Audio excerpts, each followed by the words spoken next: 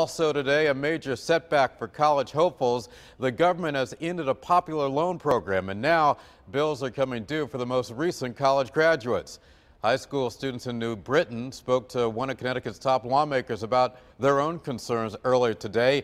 News 8's Ken Pierce live outside of New Britain High School this noon with more on what they had to say. Ken.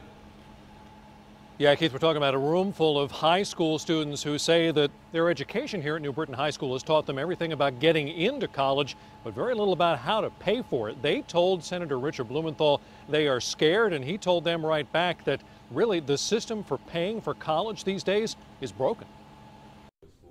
In a few years, these New Britain High School students hope to be college graduates, but many have a big concern first. I got off of a tour at NYU and my mom, she called me and she's like, how was the tour? And I'm like, it was amazing. And she's like, well, realistically, we can't afford a school outside of Connecticut. And I'm like, what do you mean? For some, financial concerns are the main factor in where they go to college. My brother, who went to college before me, he was really warned against going out of state just because it would be cheaper.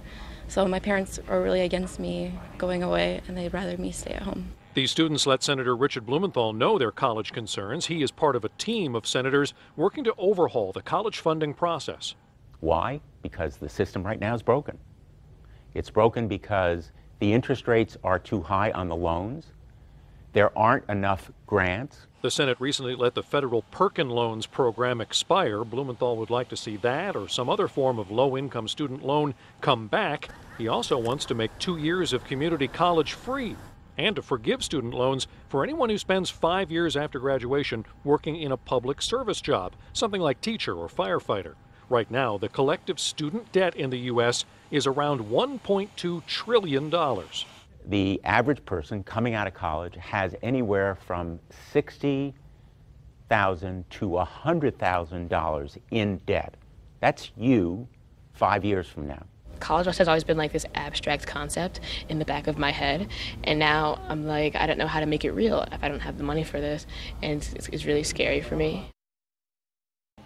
We heard that word scary from a lot of the kids today, and the problem is not getting any better. You see, the cost of education keeps going up and up, but the salaries for people who recently graduated from college, they are not going up. They're staying about the same, so it's tougher to pay back those loans, and a whole bunch more people are about to experience what that is like. There's a 6-month grace period after you graduate before you have to start paying those loans back. For everybody who graduated college this past May, that 6 months is just about up. Live outside New Britain High School, I'm Kent Pierce. Back to you.